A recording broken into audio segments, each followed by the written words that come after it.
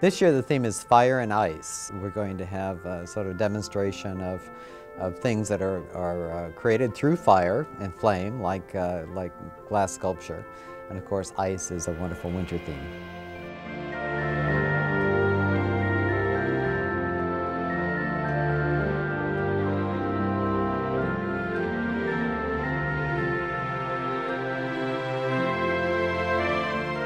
The LED lights allow several things. One, because they use so much less power, they are greener and more environmentally friendly.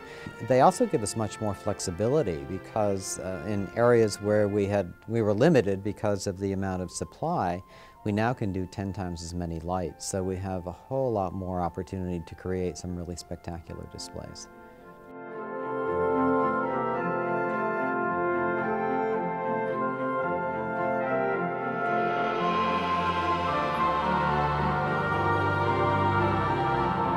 We're open every night, 7 days a week from 5 till 10, and we're open through January 10th, closed only on December 24th and December 25th.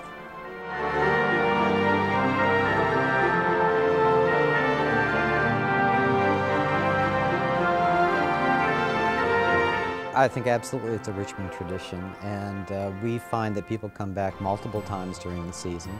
We often see 3 generations.